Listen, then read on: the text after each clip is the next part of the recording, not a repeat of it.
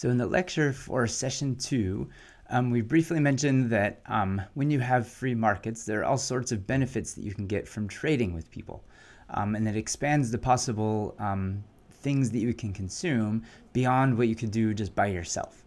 And we briefly mentioned the terms comparative advantage and absolute advantage.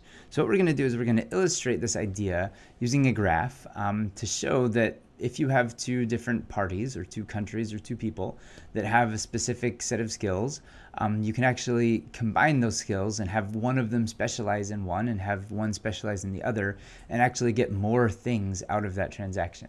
Which is one of the reasons why markets are really great for providing goods and services. Once you have specialization, you can increase the amount of stuff that is created. So we're going to do that by working through an example. I have a fully annotated and explained version of this example on the page, on this resources page, but this is going to be kind of a walkthrough of that example. So let me go ahead and switch over to this so I can draw. And we will demonstrate this for you. And so hopefully this will help show the difference between absolute and comparative advantage. So in this example, we're going to consider two different countries. We're going to say we have a country named Mexico. So we'll just write Mexico here. And Mexico, if they put all of their efforts into producing stuff, this is a simple world of just two goods. Mexico could either produce olive oil or they could produce avocados. So if Mexico did everything possible for avocados, they could produce 5 tons of avocados. And if they focus all of their efforts into producing olive oil, they could produce 2 liters of olive oil. Again, these units are totally made up. There's no way they're just producing 5 avocados and 5 liters of olive oil. Don't worry about that. You can pretend it's like 5 million avocados or 2 trillion liters of olive oil. I don't know, some number. The actual numbers here don't matter. What really matters is kind of how they're related to each other when we talk about these two different countries. So Mexico here, they can do either 5 avocados or 2 olive oils. Italy, on the other hand, if they spent all their efforts, they could produce 1 ton of avocados, which isn't a lot, or 1 avocado, but they could also create 5 liters of olive oil, or 5 million liters of olive oil, whatever. So if you look at this, it looks like Mexico is really good at avocados, and Italy is really good at olive oil, and so maybe they should specialize in that. Just looking at those numbers directly there, this is an example of absolute advantage. Mexico in this situation has the absolute advantage in avocados. They are the best overall at creating avocados out of any other good. Italy is the best at creating olive oil in this situation, so they have absolute advantage in olive oil.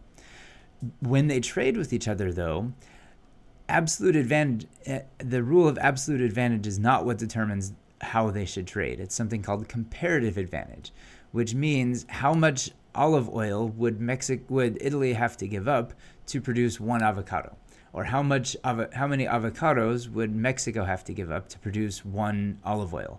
And if it's really expensive to do that, then it makes more sense for Mexico to get an olive oil from Italy instead of producing it on their own, because they're going to give up more avocados. And so we can actually graph this and demonstrate this dynamic graphically.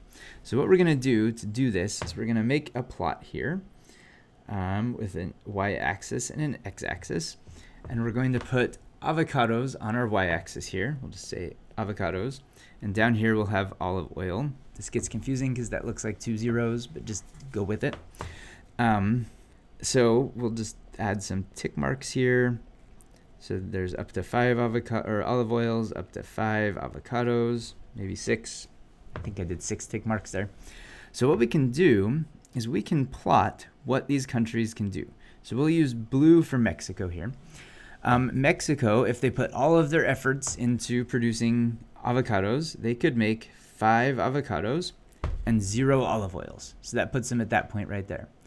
They could also make 2 olive oils and no avocados, which leaves them at that point there. And if we draw a line here, connecting those 2 dots, what that means is Mexico on its own could produce any value along this line. They could make 1 olive oil and 2.5 avocados.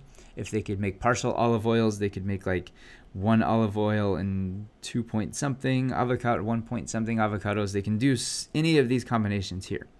They cannot produce that point there. They can't get 2 olive oils and 4 avocados. That's not possible given kind of their limitations in production. That's infeasible.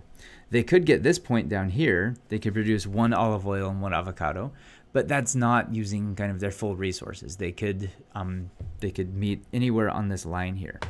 So what this is called in economics, this line right here, this is called the production possibility frontier. They can produce any amount of avocados and olive oil on this line. They can't go beyond it, and they can definitely go under it, but they're not going to necessarily want to go under it because that means they're not using their full resources. Okay, so that is Mexico's production possibility frontier here. So let's go ahead and erase those points. So we can also draw Italy's production possibility frontier for avocados and olive oil, doing the same process. So Italy could make 1 avocado, or they could do 5 olive oils. So down there. And if we draw this line, there's their production possibility frontier. So what this means is they could do any combination along this line. They could do 1 olive oil and a little bit less than 1 avocado right here. They could do 5 olive oils and no avocados. That's great. So these are the 2 production possibility frontiers for both Mexico and Italy here. Let's finish that line. So if they decide to trade, they would want to determine if it is a good idea to trade. If one of these countries can get olive oil or avocados from the other for a cheaper price than it would be for them to stop making their product that they're really good at, then it makes sense for them to trade. So what we're going to do is calculate kind of the comparative advantage between these things. So to do this, we essentially have to calculate what it would cost for Mexico to produce olive oils. We don't know the price, but we do know how many avocados they would have to give up in order to produce olive oil. So what we can do is figure out who has, to figure out how many avocados they would have to give up to make 1 ton of olive oil or 1 liter of olive oil or whatever we're looking at here. So for Mexico, we can do a little bit of math here. We can say for Mexico, if they want to create 2 olive oils is the equivalent of 5 avocados. So if they want to just create 1 olive oil, we can do a little bit of algebra here. If we want to figure this out and figure out what 1 olive oil equals, we can divide both sides by 2. So 2 olive oils divided by 2 is 1 olive oil. 5 avocados divided by 2 is 2.5 avocados. So if Mexico wants to make 1 olive oil on its own, it has to give up 2 avocados to do it. Because it can't make, it has to give up 2.5 avocados to do that. It can't make those because it's giving that up so that it can create its own olive oil. So that is the opportunity cost of creating its own olive oil. It has to give up 2.5 avocados, which is that's a lot of avocados that it's not going to be making because it's spending more time making olive oil, which is hard for it to do. We can figure out the same thing for Italy here if we do some basic math here. So for Italy, 5 olive oils is the same as 1 avocado. So that means 1 olive oil is, if we do some algebra here, divide both sides by 5. So for Italy, 1 olive oil is 1/5 of an avocado. So what that means is if Italy decides that it wants to create 1 olive oil, it has to give up 1/5 of an avocado, or 0.2 avocados to make a ton of olive oil. And so that's not a lot. And so what you do in this situation is the country that has the lowest opportunity cost has the comparative advantage. And so right here, the fact that Italy only has to give up just a little bit to create its olive oil here is a sign that it should specialize in olive oil. because it's not losing as much and it's really good at making olive oil. And so it has comparative advantage in olive oil. We can do the same thing for the opportunity cost of avocados. We just kind of reverse this here. So let's erase it really quick. So instead of saying how many olive oils equals one avocado, we reverse it and we say for Mexico, 5 avocados is the same as 2 olive oils. So if they want to make 1 avocado, we divide both sides by 5. So 1 avocado for Mexico is the same as 2/5 of an olive oil. So if they want to make their own avocado, they give up just a little bit of olive oil here. For Italy, on the other hand, 1 avocado here is the same as 5 olive oils. So if they want to create their own avocado, they have to give up 5 olive oils. They're really good at making olive oils, and so if they want to make just a single avocado, they have to basically give up their whole production. And that's really expensive, and you don't want to do that. And so in that case, Mexico has the comparative advantage in avocados. They should specialize in that because the opportunity cost here is the lowest. They're not giving up as much as Italy would. And so the winner here is Mexico. It should focus on avocados because it's not giving up as much as Italy would have to give up if they focused on avocados. And so in this situation, we already showed that Mexico has absolute advantage. They're the best overall at creating avocados. Italy has absolute advantage in olive oil, but they also have comparative advantage in each of those. Mexico is the best at avocados compared to Italy, because Italy's not that great at making avocados. And Mexico's not as great at making olive oil as Italy is. And so they should specialize in the thing that they have comparative advantage for, not absolute advantage. And so where this gets really fascinating is if they decide to specialize in these things, and Italy only makes olive oil and Mexico only makes avocados, the production possibility frontier actually changes. Instead of, like before, we said that Italy or Mexico cannot hit this point at all. It can't get 2 olive oils and 3 avocados. That's impossible because they don't have the production capacity for that. So that is an infeasible point. But if they start trading with each other, we can actually draw this line right here, connecting those 2 points because they are trading. So this means that both countries have access to that line. If you're Italy, you can still get avocados and olive oil if you make a whole bunch of olive oil and sell it to Mexico in exchange for avocados. And so you can actually hit this point right here, or this point, or this point. Both of those countries can hit any of those levels. So that means if you're Italy or Mexico, you can get like 1 thing of olive oil and 4 things of avocados. Mexico would have to give up 1 of their avocados, but then they can get lots of olive oil for it. And that's a lot cheaper than if, like before, they were having to give up like 5 or 2.5 avocados to get 1 thing of olive oil. But because they can trade, they can actually expand the amount of stuff that's available. There are more avocados in the world and more olive oil in the world because they can both specialize in those specific products. So that is kind of why we care about trade and the gains from trade. But what's important here, and what can sometimes trip you up, is in this case, the absolute advantage and the comparative advantage were the same. But that is not always the case. What determines who should trade and who should specialize in what isn't related to absolute advantage. It's related to the comparative advantage. So let's look at another example of this to show that just because you have absolute advantage in something doesn't mean that that means you should specialize in it. So in this situation, we're instead going to look at Mexico and Costa Rica at this time. So we'll use blue for Mexico, like we did before. So Mexico could, so before we said they could make 5 avocados and 2 tons of olive oil. That's kind of their limits. If they specialize in either of those, that's the maximum they can do. Costa Rica, on the other hand, is a much smaller country. They don't have as strong of an agricultural sector. So let's say hypothetically that Costa Rica could make 3 tons of avocados and 1 ton of olive oil, or 1 liter, or 1 billion liters, or whatever. So looking at this, which country has absolute advantage in avocados? That would be Mexico. They have absolute advantage here. They're the best at avocados.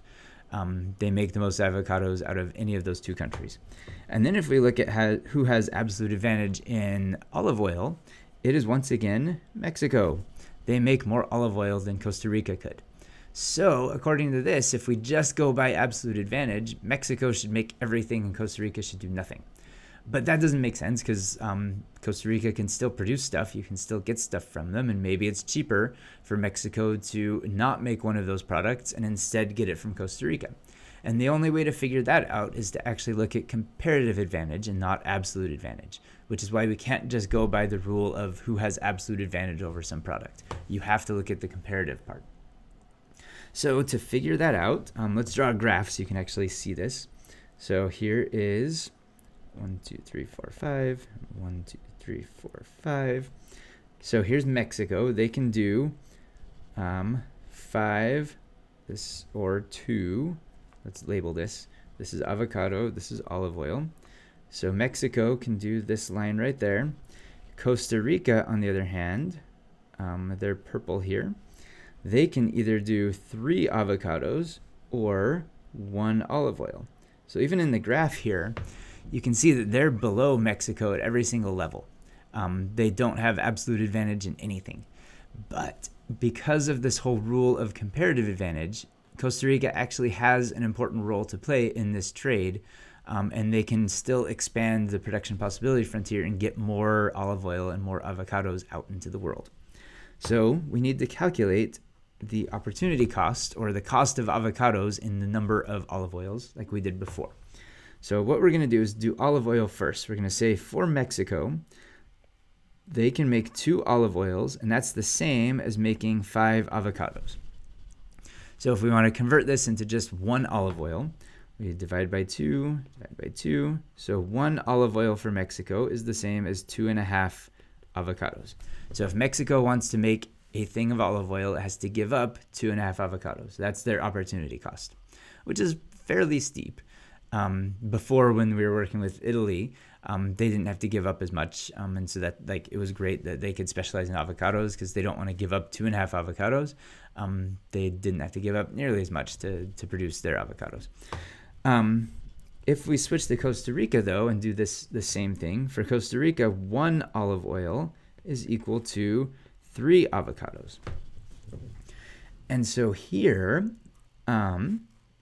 if Costa Rica wants to make its own olive oil, it has to give up 3 avocados to do so, which is more expensive than Mexico that only has to give up 2.5 avocados, which means in this situation, the person with the lowest opportunity cost here has the comparative advantage. And so in this situation, Mexico actually has the comparative advantage for olive oil. They don't give up as many avocados as Costa Rica does, which means it's cheaper for them to make olive oil than it is for Costa Rica to make olive oil, which means maybe Mexico should specialize in olive oil, even though they have the absolute advantage in avocados. They're really good at it, but it's more expensive for Costa Rica to focus on that, and maybe they could save money by, even though it's expensive for Mexico to do olive oil production, they can still get it cheaper potentially from Costa Rica. So let's mark that down. We found that Mexico has comparative advantage in olive oil. So there's Mexico comparative advantage. So let's erase this section and we'll figure out the opportunity cost switching the avocados and olive oil around here. So if we switch it and we come here, we're going to say for Mexico, they can make 5 avocados, and that's going to be the same as 2 olive oils. So for 1 avocado, we can divide by 5. So 1 avocado is the same as 2/5 of an olive oil. And so again, that's good. They're only giving up a little bit of olive oil to make their avocados, and so that's a good opportunity cost there. If we look at Costa Rica, on the other hand, they could make 3 avocados, and that would create that's the same as 1 olive oil. So if we convert that into just a single avocado, we divide both sides by 3. And so what we have is, for Costa Rica, if they want to make 1 avocado on their own, 1 avocado equals 1/3 of an olive oil here. And so in this situation, the country with the lowest number here, this is 2/5 or 0.4.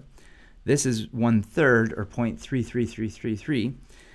For Costa Rica, they actually have comparative advantage in avocados, where they're not giving up as much of the olive oil as Mexico would be if they were producing olive oil. They're giving up 0.4 olive oils if they make avocados here. But for Costa Rica here, they're only giving up 1/3 of an olive oil if they specialize in avocados. And so according to this, Costa Rica actually has comparative advantage in avocados, and they should specialize in that, which means in this super stylized tiny world where these two countries are the only two countries that exist and these are the only products they make, it would make sense for Mexico to not make avocados anymore and to instead buy their avocados from Costa Rica, because Costa Rica can make it cheaper than Mexico can, because they're giving up more to make the avocados than Costa Rica is. And so it's better for Costa Rica to focus on that. Where we see this in real life, this is a hyper stylized example here, but when we look at like international trade agreements, back in the 90s when the North American Free Trade Agreement became kind of a global treaty, lots of furniture manufacturing, especially in Appalachia and in like Western North Carolina, dried up because it became cheaper for other countries to focus on furniture production, specifically China. Lots of jobs started leaving, like lots of standard, like normal jobs that were based here started leaving to other countries because the opportunity cost for making furniture was actually better in China. They didn't have to give up as much as we did in the United States to produce furniture in like Asheville or Charlotte. And so because of that, the furniture industry kind of evaporated in the 1990s. And it was 100% based on this idea of comparative advantage. It was cheaper for other countries to produce stuff than for us to produce stuff, even if we have absolute advantage in something. We see this still today with iPhone parts and computer parts. iPhone pieces are manufactured all over the world. There's some parts that are made in China, some parts made in Korea, some parts made in Germany, some parts in the United States. And Apple knows of all of the different comparative advantages that these different countries have, and they choose the countries that have kind of the best deal for them, that have the best comparative advantage in making specific computer parts or specific battery parts. And so as a result, they actually can expand the amount of computer parts that they can make because they are having these different countries and these different companies in these countries specialize in specific aspects of the whole iPhone assembly process. And so again, main moral of this story is when you're trying to figure out who should trade with who, you don't look at the absolute advantage, you look at the comparative advantage, and then that actually expands the amount of possibilities of stuff that you can consume and stuff that you can make. And in theory, it makes everybody better off. But as we mentioned in the lecture, there are a whole host of equity and fairness issues. The furniture manufacturers that lost their jobs to China because it was cheaper to make stuff in China lost their jobs. And that is not great. And there needs to be something in place to help them recover from losing their jobs and get retraining and stuff. And we'll talk about that in future sessions about how government can help ensure some level of fairness and equity and equality when those kinds of jobs shuffle around because of this idea of comparative advantage. So now you have the tools to actually calculate this. Again, the fully worked out example is on the website. In your problem set, you'll have a similar question that you'll have to work through to calculate like kind of what one country has to give up to produce one certain good. And as long as you just follow that example, it should hopefully be clear and easy to follow. So good luck with that.